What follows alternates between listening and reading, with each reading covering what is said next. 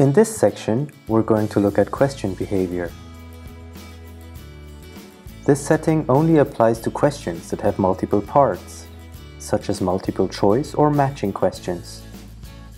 If enabled, the parts making up each question will be randomly shuffled each time a student attempts the quiz.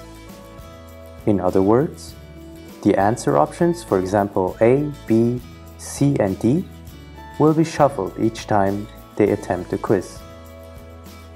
Later, when you edit the questions, you can change this setting for individual questions.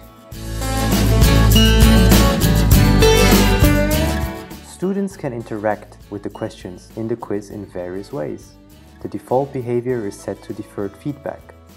This means that the students answer every question and then submit the entire quiz before anything is graded or they get any feedback.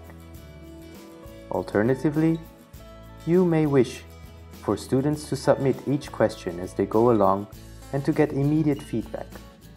And if they do not get it right immediately, have another try for fewer marks. That would be the interactive with multiple tries mode.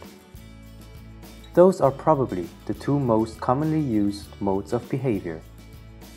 If you'd like to have more information, click on the question mark and then on More Help to get to the Question Behaviors website.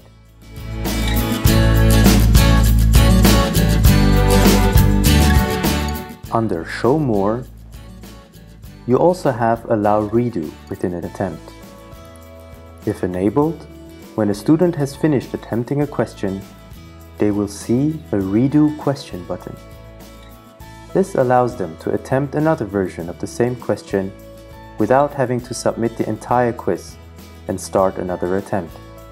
This option is useful for practice quizzes, for example if you want to do formative assessments. This setting only affects questions and behaviors such as immediate feedback or interactive with multiple tries, where it is possible for students to finish the question before the attempt is submitted.